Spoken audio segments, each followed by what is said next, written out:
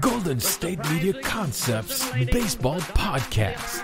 We cover everything Major League, from spring training to the World Series. We've got your favorite club covered, from New York to Boston to LA. This is the Golden State Media Concepts Baseball Podcast.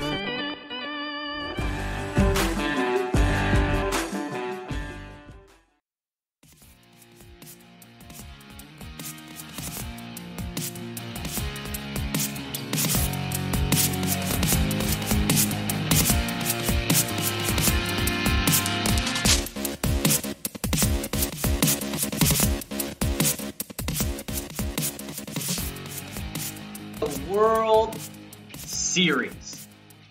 Yeah, we're here. We finally made it. October 20th, Game 1, Tampa Bay Rays, LA Dodgers. And we finally get to talk about it. It's happening. Now, by the time you hear this podcast here on the GSMC Baseball Podcast, on the GSMC Podcast Network, your host, Collin Manley, by the time you hear this, Game 1 will be done. We'll have a winner. We have someone taking the lead. But that doesn't mean we don't have a lot to talk about this entire series in general, along with a few other things in baseball. Now, I'm excited, as I imagine you are, because we've said it many times. I didn't expect us to get here. I didn't expect us to get this far. And we have to look upon this World Series, this playoffs, and continue to be thankful with everything that has happened to get to this point. Now, there were some bumps along the way, but we need to talk about why this ended up to be one of the best results we could have possibly gotten. We're going to also talk about, don't worry, our Astros and Braves. What's next for those two teams? We got to get into that conversation. We got to talk about comparing our World Series teams. Look at this matchup. Maybe look at each position, how they break down. And I also want to discuss some players that could really turn the tide in this series, be the reason that one team wins and another team is going home. But I want to start with updating on this postseason bracket. So obviously, if you've been following along, you know the Dodgers 1-7, Tampa Bay 1-7 to go on to the World Series. And I want to reflect upon this and really talk about once again how this couldn't have been a better outcome for the MLB. So obviously the 16 teams that make it. The best of 3 series we've talked about. That went well in the sense of the teams that are really good moved on. The competitive series, they were still there. We had some upsets. It was a fun first round. It kind of gave us a little bit of everything, what we wanted to see. The division series led into a lot of great actual division matchups. That was awesome. We got to see these rivals, these foes that were battling each other all season, go up against each other to move on. And, in the National League, it was quick work. The American League, a little more competitive. Then we get to our championship series, and both series go best of 7. 7 games. And they gave us the exact same thing on both sides. The Rays stormed out to a commanding lead. The Astros came back, down 3-0. They are the first team in MLB history to come back from 3-0 and lose Game 7. Boston still holding on to that title. But they came back to make it 7 games. Exciting. So close, but not quite there. And then on the other side, the Braves were up. Dodgers come back, and they actually take the series. So we see it go both ways. And now that it's World Series time, this is where it couldn't be possibly any better than we could have imagined. Now, you can tell me, hey, one team is more talented than the other. You might like a team better than the other. But here's what it comes down to. We have the best regular season record in the American League and the National League make the World Series championship here. That is not a guarantee in baseball. Sorry, it doesn't happen all the time. Baseball postseason is actually known to be a little crazy and wild, and it's usually the team that's hot that continues on. In the NFL, those high seeds usually carry on. In the NBA, those high seeds usually move on. Hockey can get a little crazy from time to time, but baseball is definitely known to have teams surprise us and make it to the World Series. We see it more often than not. So it is great to actually see these teams have to fight, go through some perseverance, and make it and prove that they really are the teams to represent to get the pennant in their respective leagues. And the other thing that I tend to really like about this, and I think a lot of people would agree, was just how crazy different these two teams are. These are just two very different franchises. They could not be more apart from each other. So now the Dodgers have 6 titles in 20 tries, being the 20th try this year. The Rays have 0 titles in 2 tries, being their second World Series ever. Okay, we have a storied, historied franchise versus one that's, trying to get their first title. There's a massive difference in payroll between these two teams. Okay. I'm sure a lot of you guys have seen the graphic that Mookie Betts and Clayton Kershaw make more than the Tampa Bay Rays entire team. Mookie Betts and Clayton Kershaw make more than the Tampa Bay Rays combined. Okay? The Dodgers, obviously, big market, very big market.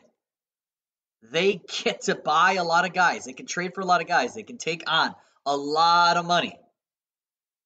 Tampa Bay, they don't even sell out their stadium sometimes. I mean, they're struggling to get people in the stands.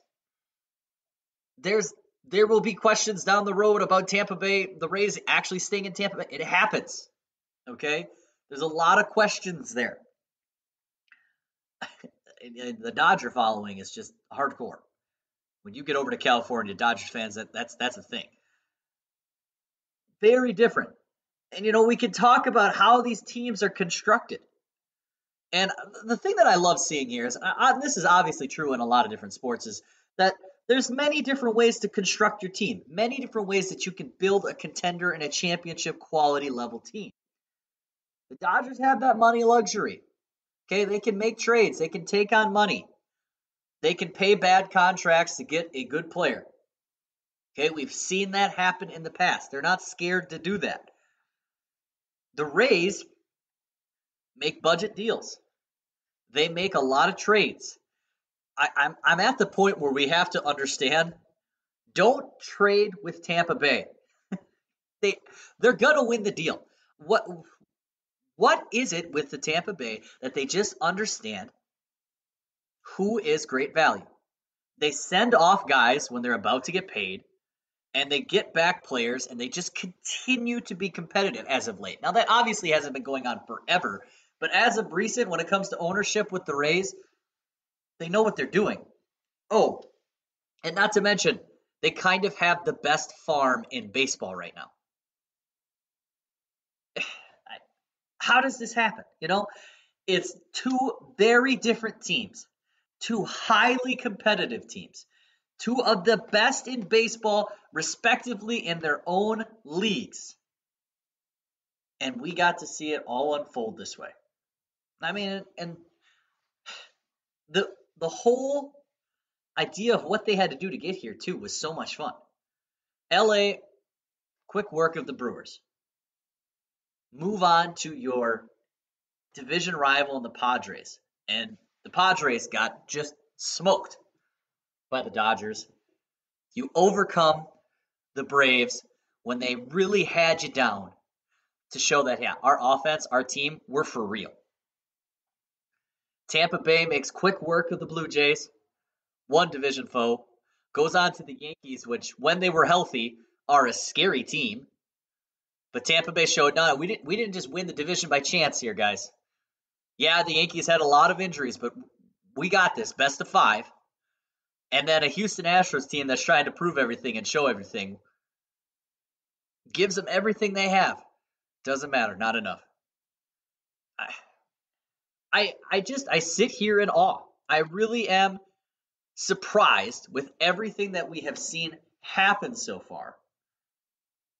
All of the positive tests, delays in games, having to go to double headers, issues with injury so far this season. I mean, think about everything that happened with pitchers this year. This is one of the worst years we've seen for pitching injuries in quite some time. We lost a lot of great players that are known by name, but also there's a lot of guys you probably don't even know that are having some serious arm issues. And that's one thing that's going to be scary. It's going to be something coming out of this year we're going to have to be concerned about, but that's a different conversation for another day because of such a quick startup. And even with all of that to happen, everything, we sit here, game one of the World Series, with the number one team in the American League and the number one team in the National League set to square off. I don't imagine a much better outcome. I really don't. Maybe some people would be arguing that, hey, if we got the Yankees to be healthy the whole year, maybe some Astros players not having to battle through some injuries, like, losing Verlander hurt. You got to overcome injuries. I mean, you can look at these Tampa Bay and this Dodgers team as well. They overcame a lot of injuries this season as well. Tampa Bay had injuries all over the place. They put their roster together. LA, they worked with pitchers kind of shuffling in and out all the time. And it didn't seem to matter. They overcame. They continued to win.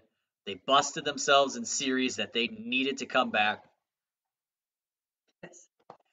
Storybook, right? Storybooks type of stuff. Now, all we need is for this series to go 7 games, throw in maybe some extra innings. That's what we need. Some real extra inning games. It doesn't get much better. So, really definitely proud to see how this season went out. And Rob Manfred, rest of MLB, bravo. Got to be happy with what you have. Now, you take the things you learned from this season, you implement it, you fix some things, some issues that you had next year. You're starting to put together a great product. Adapt your product. A lot of great stuff. But we need to move on. It's fun to reflect on the playoffs, but we got to start talking about in the moment now. And we're going to have to take a look at some teams and decisions that they have to make in their upcoming offseason. Yeah, I'm looking at you, Houston Astros. I'm looking at you, Atlanta Braves. We got to talk about what's going to be the next steps for these two teams. So we're going to take a quick commercial break and come back, and let's see what we need to do with these two moving forward here on the GSMC Baseball Podcast. This is your ultimate stop for everything sports. The Golden State Media Concepts Sports Podcast. Should I say more? From the NFL, MLB, the NBA to MMA, it's all in here. The Golden State Media Concepts Sports Podcast. Listen now.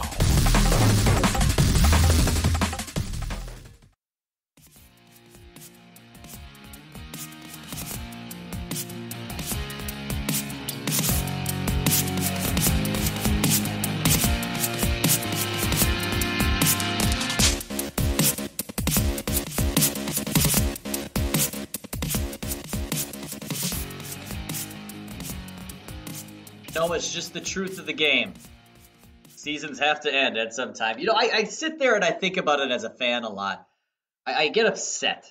I have to be honest. I get upset when my team doesn't push on or advancing around, make the playoffs, go on to a championship series, whatever it is.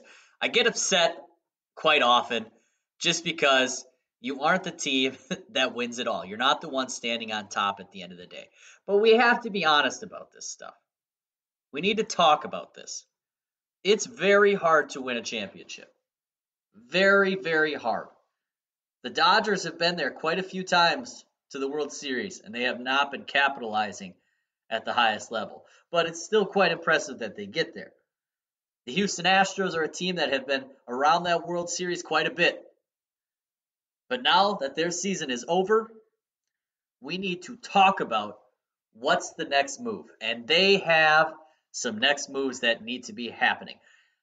It's going to be interesting to look at them because they could be a very different team next year.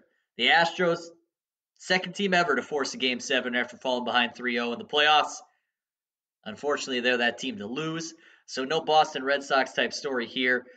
So they have to move on to the offseason and make some decisions. Now, they have some names that are notable free agents.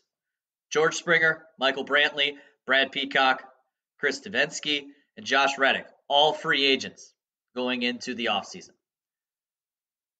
Trade candidates, Yuli Gurriel, Alex Bregman, Carlos Correa, potentially. Some guys that are extension candidates. You could also think about extending Carlos Correa, Jordan Alvarez, Kyle Tucker, Alvarez and Tucker being some young, promising players for them, Josh James being a few of them. I definitely have a lot of questions about this team. And my first kind of question, the timing couldn't be any better because we just had the ex-Astros GM kind of going out saying that he didn't know what was going on still. He's still trying to kind of defend himself, that he wasn't involved in the whole cheating scandal, kind of talking about the evidence and everything. And we had, Manfred go on ESPN and talk about, well, not necessarily true. There's a lot of evidence there why his punishment came down as well.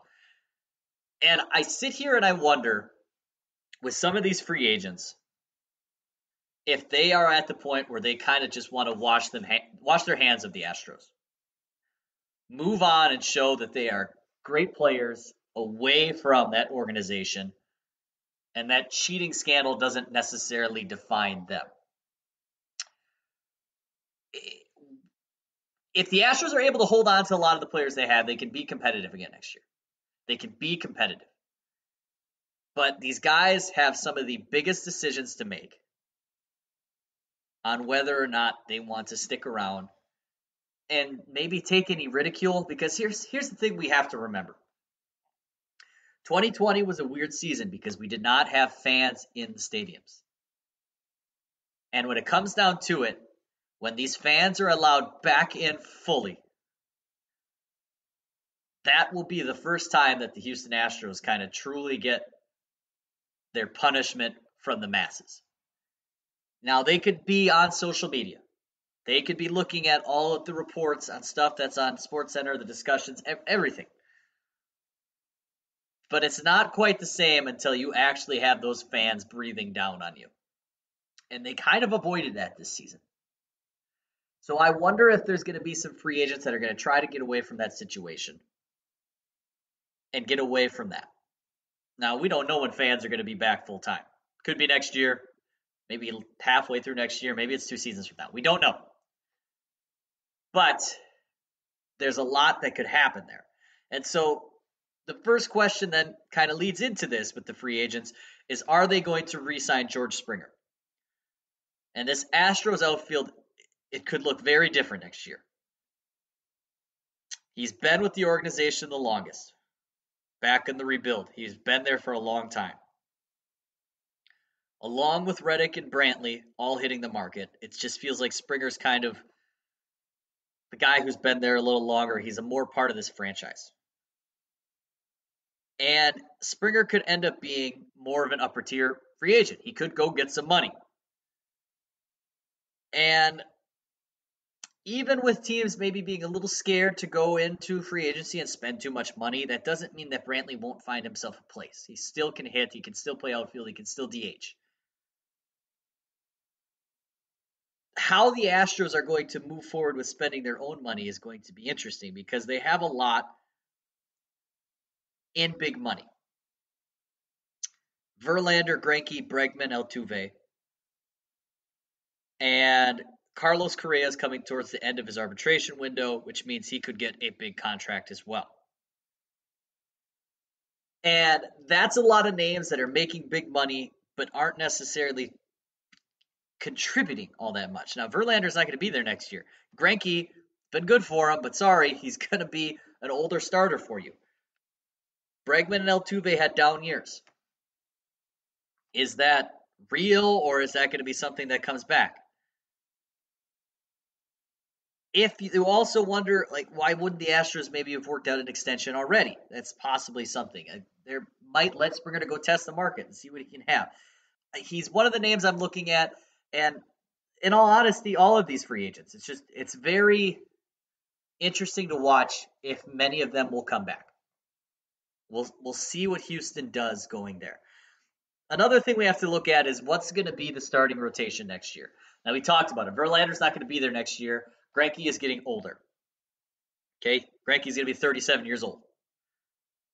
And while he'll still be able to produce for you a little bit, he's not the shut-the-door ace that he has been in the past. Lance McCullers is there.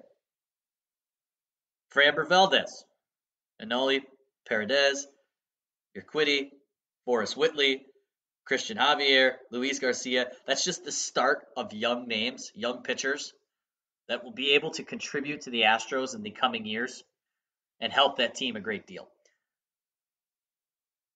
It looks like starting pitching could be a strength in the future, in the very near future.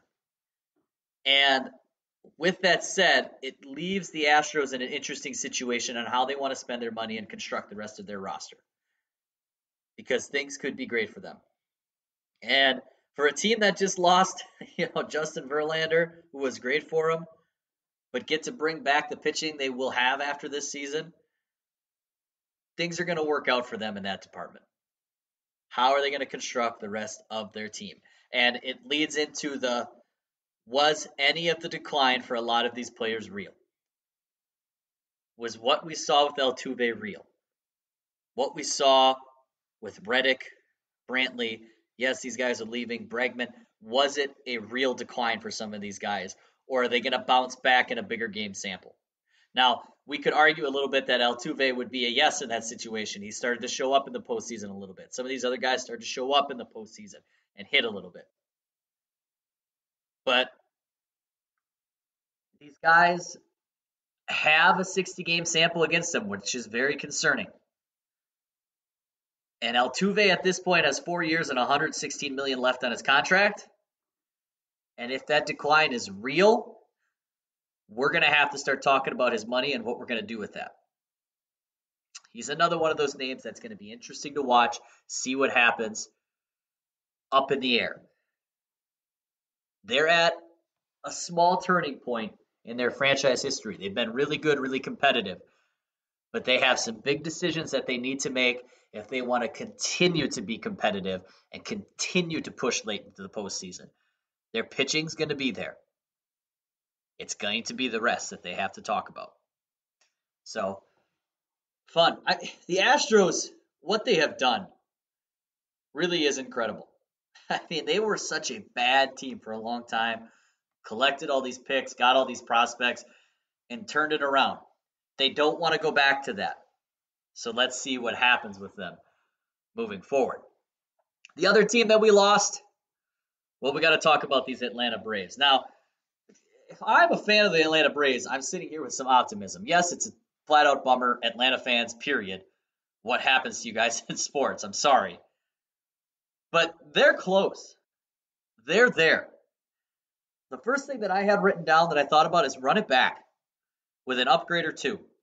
Run it back. This team is not that bad. Base running mistake. Man, that's going to be the thing that just sticks with me. And the NLCS, that was costly. Big time double play that happened in Game 7. Costly. Just some small mistakes that they hurt themselves. This team is good. They have some talent. Change a few things and they're going to be okay. They're going to be okay. But they do have questions to answer just as much as any other franchise. So, notable free agents, Marcell Ozuna. We're going to come back to that. That's a big one. Nick Markakis, Tyler Flowers, Cole Hamels, Mark Melicone, Shane Green, Josh Tomlin. Trade candidates, Ender Incantar. Extension candidates, Dansby Swanson, Max Fried, Mike Soroka. The first thing that we need to talk about when it comes to the Braves next season is something that there was a battle all year. There's a battle in the postseason, but they weathered that storm pretty well, is what is this starting rotation going to look like? Ian Anderson was a pleasant surprise. That was awesome to them. They know they have a young starter there. Fried, we know, is a stud. Great pitcher for them. You obviously want to have hopes that some other guys come back healthy. Mike Soroka is optimistic he'll be ready for opening day after tearing his Achilles, but tough injury to come back from. But if you get him back at some time in the season, Fried, Soroka, Anderson's a great start. In 2019, they made a move to get Dallas Keuchel for a one-year deal, and Cole Hamels one-year deal in 2020. You have some young guys that's struggled during the past season. So I wonder if they could be an interesting team to look at some free agents on one-year deals. And with that said, if there is one free agent on a one-year deal that comes to mind, enter Trevor Bauer. Bauer plans on signing one-year deals to optimize his money. Maximize it. That might fall into the plan of what the Braves are looking to do next year. Give him a major payday, bring him in, hope Soroka's healthy, and then you get to roll out there Trevor Bauer, Max Fried, Ian Anderson, and Mike Soroka as your top 4 starters. That looks pretty great. And, there's other options. Mike Minor, Rick Porcello, Robbie Ray, Cole Hamels. You can do a cheaper one-year option as well. But I imagine they're going to go get another starter. There's going to be a starter in the talks because you can't just hope Soroka's going to be good no matter how much he looks in the offseason, how great he looks in the offseason. You got to plan for another guy to be there, and it's only going to help you in the long run. Re-signing Marcell Ozuna. The Braves have done well. Donaldson in 2019, Ozuna in 2020. They bring in guys on one-year deals. They pay off their big offensive production. Ozuna had 2 so-so years with the Cardinals. Comes in, hits the ball well for the Braves. Did he hit well enough to get himself a longer contract somewhere else? Or does he stay another short-term deal with the Braves to contend? What is going to be his priority in all of this? He also could be an option for the DH if the DH sticks around. There's a lot of questions there. So I think that's that run it back mentality. I think you want to bring back Ozuna for one more year and try to keep this offense that you have. The other question that might be an upgrade situation, and I don't want to give up on a guy just because he's young, but is Austin Riley the guy at third base moving forward? Again, very young. He's going to be 24 years old. Just over 500 career at-bats. So there's still a lot of potential there. But third base needs to be a place of production sometimes in a lot of these teams. And I think the Braves, while they're going to go with him, I believe, right away to start. Don't be scared to consider a move there to help that position. There's going to be an upgrade or two. I'm hoping one is in the starting rotation. Maybe we don't see like a Nick Markakis come back and they try to make another move in the outfield. But they also are going to have to look at their bullpen a little bit as well. Try to make sure that stays steady. There is a lot going on here. And I think the Braves, like I said, need to run it back and try to just upgrade a few spots because they're right there. They're right there in competing for a title. So that's what we have looking at our two teams that just got booted out. Optimistic about both of them. They have bright things to look forward to. It is a big time off season for these two. Let's see if they end up making some of the right decisions. So we need to move on, and we got to talk about that actual World Series that's going on. We got to compare our World Series teams. So we're going to take a quick break. We're going to come back, talk about where do these teams stack up against each other? Where are they better than the other? And what's going to be some things that really benefit these teams? Coming up here on the GSMC Baseball Podcast. Tired of searching the vast jungle of podcasts? Now listen close and hear this out. There's a podcast network that covers just about everything that you've been searching. Hey! The Golden State Media Concepts Podcast Network is here. Nothing less than a podcast bliss with endless hours of podcast coverage. From news, sports, music, fashion, cooking, entertainment, fantasy, football, and so much more. So stop lurking around and go straight out to the Golden State Media Concepts Podcast Network. Guaranteed to fill that podcast itch. Whatever it may be. Visit us at www.gsmcpodcast.com. Follow us on Facebook and Twitter, and download us on iTunes, SoundCloud, and Google Play.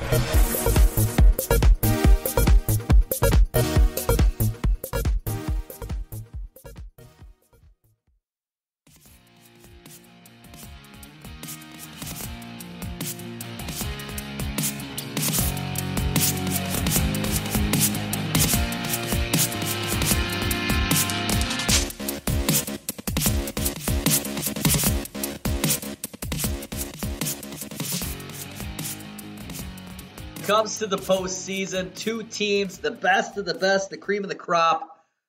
We have to start looking at some position-to-position breakdown and really talk about maybe why one team has an advantage over the other.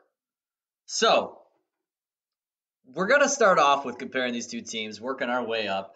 I think some of these are pretty easy. I don't think there's going to be a lot of argument. When it comes down to it, both of these teams are pretty loaded in a lot of different spots. Now, I just want to flat out say right away, defensively, both of these teams are pretty darn good. Pretty darn good, considering to be about top 5 defenses in the MLB. So, I don't think there's necessarily an advantage of one over the other in that sense. So, I'm going to look at a lot of offensive production.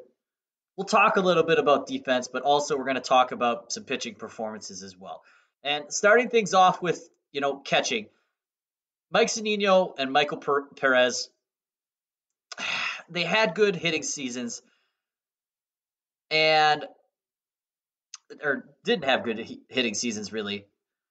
And overall, catching is not a very strong position. It's hard to have great catching in the MLB these days. There's really not that many that's great. We need to talk about the fact that Zunino, though, has been all right in the postseason in hitting some home runs. He has 4 home runs. Had a big one in Game 7 of the ALCS. But overall, that position hasn't been too strong for Tampa. The Dodgers have had Will Smith, who has been pretty solid. The Dodgers also have been kind of one of the better hitting, catching groups throughout the year.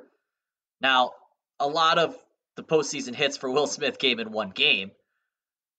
But the talent seems to be there a little bit better, leaning towards the Dodgers, having some more offensive production for them from the catcher position. So that's one point that would go the Dodgers. Now, first base, this is going to be kind of a committee for the Rays as well. So Ji-Man Choi, going to be our lefty guy. Yandy Diaz, who's going to get the start in Game 1 tonight against Kershaw, being the righty guy. Could be alternating there. Could be some guys getting some DH love as well. Choi has hit all right in the postseason. Diaz is not, but he was pretty solid in the regular season, and he's still getting walks. So he's been all right there. Meanwhile, a little more consistent play. The Dodgers are playing Max Muncy, who isn't as great as the last couple of years, but he was hitting a lot better in the NLCS. 9 walks, 4 extra base hits, 2 home runs. This is a betting on talent type thing again. As much as Ji-Man Choi and Yandy Diaz are great, Muncy might just be a little bit better at his best. Unless if Yandy Diaz kind of gets things rolling again, I think we're going to be leaning Dodgers there a little bit as well again. So 2 points kind of Dodgers. Second base, I'm kind of betting on a guy who was great all year. I mean, I kind of used talent for the first 2, so I'm going to use it a little bit for this one as well. Brandon Lau had an unbelievable season for Tampa, was going to be getting some MVP considerations. His postseason has been just not good enough. Michael Brosseau has also been in there. Gives a nice little platoon option with him and Lau. But we're probably going to see a lot of Lau in this. If he kind of flips things and starts looking like he did in the regular season, the Rays kind of wrap this up. They're the better spot there. The Dodgers have Chris Taylor, a little Kiki Hernandez. Every now and then Muncy will be in there, but I would lean Rays at this position. So second base, I would go there. So 2-1, Dodgers leading. Now, shortstop, this is where it's kind of a bummer. Willie Adames is amazing defensively. Makes every play out there, it feels like. Now, he hasn't been hitting that great in October in the postseason. He did in the regular season, so the talent is there. And you would almost kind of lean him for, winning this advantage. But the problem is Corey Seager came alive in the NLCS. 947 OPS the first 2 rounds, hit 307 in the regular season. He had 5 home runs in the NLCS. I mean, he is playing unbelievable, Corey Seager, right now. So that's why I have to give the nod there to the Dodgers. So 3-1, Dodgers so far. Third base, again, it's going to be a lot of kind of a platoon for the Rays. Joey Wendell, Brosseau, Yandy Diaz. There's options there. And that's a strong hitting option. Okay? Each of these 3 have had good defensive moments, some moments hitting. Brosseau, that big home run off for Aroldis Chapman, you can't forget that. They're going to get mixed up in a variety of ways. Very different again from Los Angeles, having a little more steady, where Justin Turner is going to be playing there. He's continuing to hit. Continuing to hit pretty solid. 881 career postseason mark OPS. He's 860 this year. Has an 886 in the 7 years for the Dodgers. He's been all right. He's not as good as he used to be defensively, but he has been good enough. And I'm going to go a little bit with the upside there for Turner as well. So I'm going to go Dodgers again. So we have 4-1. I think I lean Dodgers right now in this. Okay, left field. This one's pretty easy.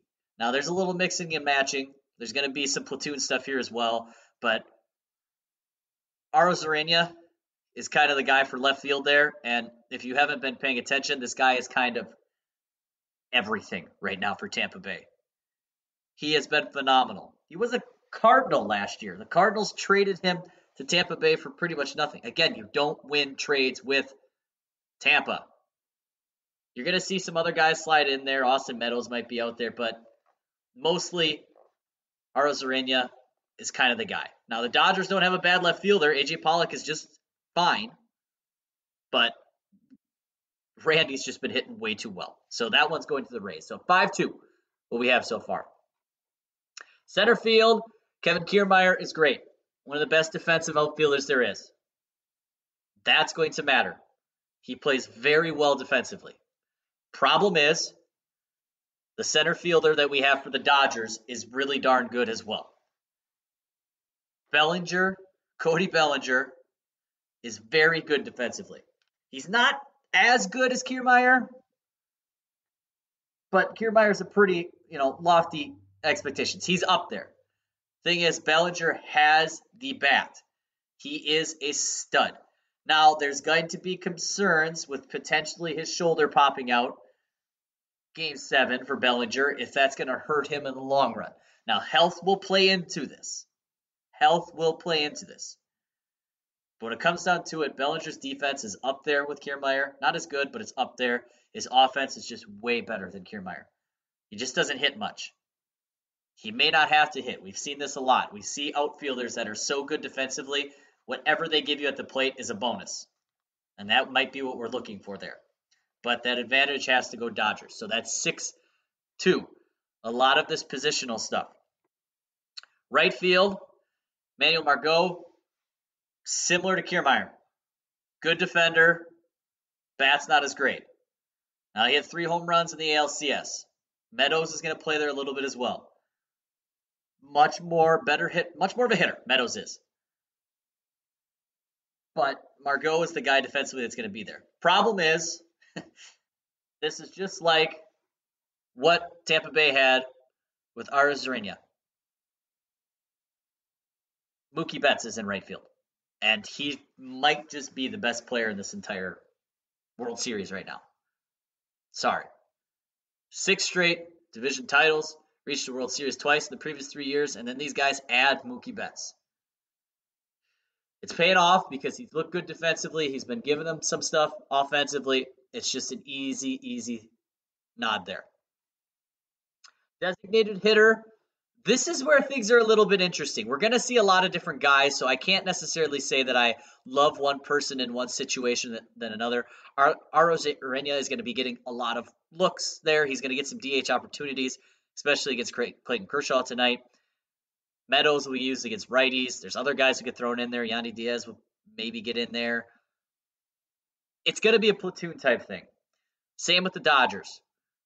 Jock Peterson, Edwin Rios, Austin Barnes. There's going to be a lot of guys used. So I don't know if I necessarily favor one over the other because it's just going to be a lot of matchup based. So I'm going to kind of put that one as a wash. So just going through a lot of the offensive positions, it leans Dodgers a lot more than the Rays. So that needs to be said. When I look at these two teams, I'm thinking Dodgers over Rays when it comes to a lot of the positions. But when we start looking at pitching is where things change. Blake Snell, Tyler Glasnow, Charlie Morton. That's a great starting three. And then Ryan Yarbrough, not bad as a fourth. Now, the thing that's going to be a little different in the World Series compared to a lot of other previous matchups in the postseason is we're going to have a couple days off in there. That's going to come as a great thing for these teams and their starting rotations. And it almost feels like it benefits the Rays a little bit more just because their top three guys are so good. Now, I'm not going to sit here and pretend like the Dodgers are awful. Okay, Walker Buehler is a pretty darn good pitcher. Clayton Kershaw has been okay this postseason. But we also know about his postseason history. Now, I'm hoping that doesn't happen. He's looked good so far. Let's hope it doesn't go that direction. Dustin May will be used out there. Who's going to be the other guy starting? That's the thing. It's going to get interesting who's going to start what. At the beginning of the game, they asked Dave Roberts, like, hey, you don't know who Game 2 starter is going to be yet. And it's going to be interesting. This could go a lot of different ways. But when it comes to just which one do you feel more comfortable with, which one do you think is solid, I would say starting pitching definitely leans towards Tampa. Okay? Now, bullpen here. The Rays had a steady bullpen ERA, 3.37 in the regular season. Dodgers were second best. But that's really difficult to look at that and say, okay, one's better than the other. The depth in the Rays bullpen is scary. They have a long list of guys who could come in at any moment and really do great things, carry a game. I consider them to be more reliable at this stage in the playoffs than the Dodgers. And it's just because they have an endless group of guys. I mean, they throw righty, lefty. They all throw hard. They come from different arm angles. Kevin Cash has a lot to work with. And I have concerns when it comes to the Dodgers bullpen. And I don't want to talk about this too much because I want to talk about this a little bit in the next segment as well. But we don't know necessarily who's the confident guy they're going to at the back end right now. So I'm going to have to go Rays here in the bullpen as well. So right now, offensive leans Dodgers, pitching leans Rays. And which one ends up mattering more would have to go into your prediction. Which one do you think is going to win? This is a nicely matched World Series in the sense of what we have for offensive talent versus pitching talent. Just another reason why we have to say, man, this worked out really well. My gut wants me to love the Rays more. I want to believe in this team more. I have this feeling with them, with their pitching, with how they just find ways to win, even if their offensive production isn't as good as the Dodgers. Their defense is so solid, And when you have defense and a bullpen in the postseason, a lot of things can happen and go your way. But my head tells me that offensive talent for the Dodgers is just too good. They can overcome a lot of great starting pitching and bullpen pitching because they have the depth and a lot of different guys that can mash. I don't have a confident prediction. I really don't. I truly feel the series is going to go 7 games. And when you have to go 7, the pitching advantage, I feel like, comes more into play. So I'm kind of leaning right now Rays in 7. That's where I'm kind of leaning. But I can't say that I'm 100% confident in putting my stamp either way. I really am not. I just think this series extends. And when you're going to extend a series, just give me the team with the better pitching. That's kind of where my head is at right now. So we'll see how this all plays out. It really could go either way. Again, I'm just hoping and praying for a great series. So that's what we have when we compare these two teams. We have one more segment left. I want to talk about players that are going to help turn the tide for one team to take it all here on the GSMC Baseball Podcast. Want to know the latest in soccer? Then listen to the Golden State Media Concepts Soccer Podcast. From MLS, the World Cup, and the Premier League, we've got you covered. The latest updates, the hottest matches, and news on the league's top players. It's the Golden State Media Concepts Soccer Podcast. David Beckham scores the goal to take England all the way to the World Cup finals. Listen now.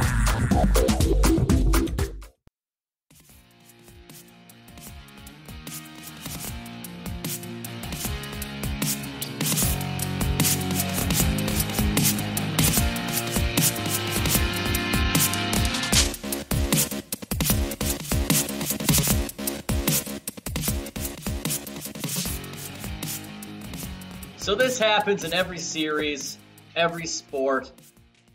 We can look at things, look at matchups, and we can talk about guys that we think are going to be the ones to end up turning the tide or being the big reason why a team in particular can win a series, a championship, a round, a controversial game, whatever, okay? There's going to be these guys that we talk about. So I wanted to dive into this myself. I wanted to take an opportunity to look at each team and try to pick something on both sides on who I think is going to matter the most in this series. Now, I wanted to take an offensive player from both sides. I wanted to take a pitcher from both sides. And I wanted to talk about one other thing that I think is kind of a wild card. So now, I want to start off with the Dodgers because this one has a soft spot for me, and so I want to bring it up. I want to get it done with. I want to talk about it and just move on, okay? The Dodgers have been really good for the last how many years? Okay, they've been winning the National League West consistently for a while. They've been making it deep in the postseason most years. They've been going to, championship series. They've gone to the World Series, but they just haven't had enough as of recent to finish things off.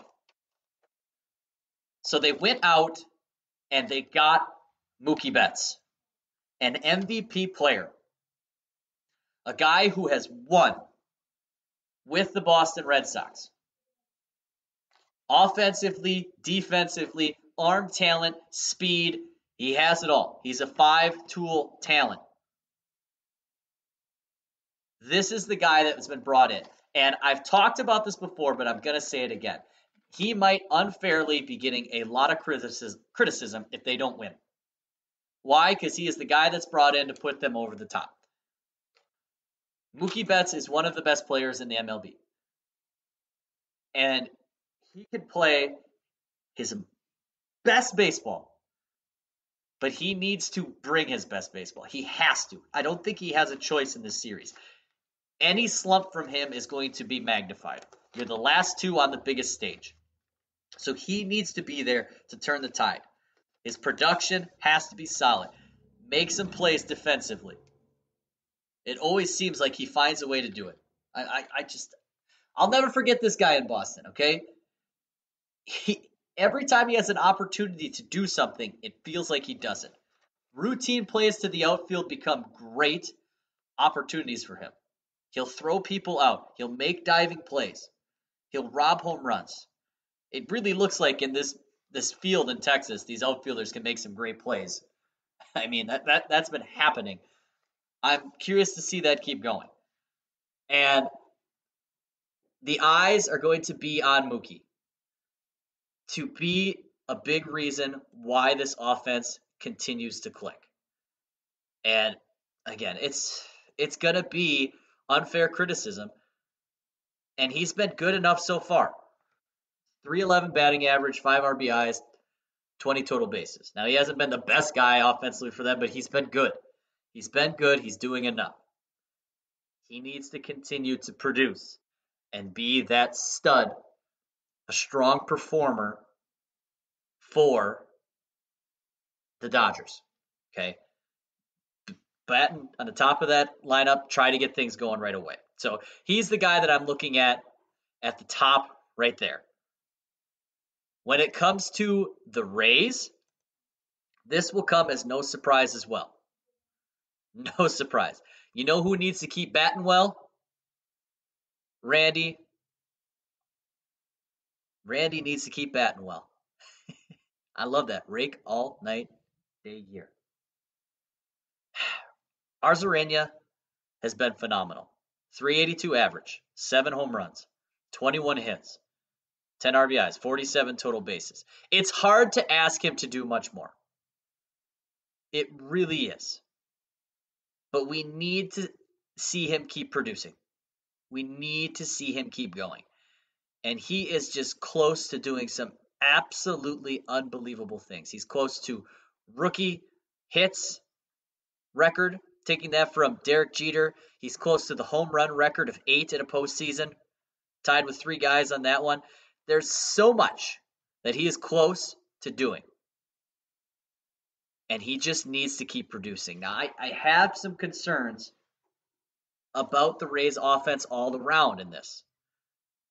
But he's still close enough to do so much. So much. And it really is incredible. He might even go on to be close to the single postseason record for hits altogether at 26. Okay, 26 hits is the record in a postseason. The guy right now is just killing it at 21. He should get there. He should get there if he continues to play at the level he's at. I don't want to put too much on him because he's a rookie, so I kind of have one other guy to talk about. Brandon Lau needs to get back to being the MVP contender that he was in the American League. His performance in the postseason is scary. 115 batting average.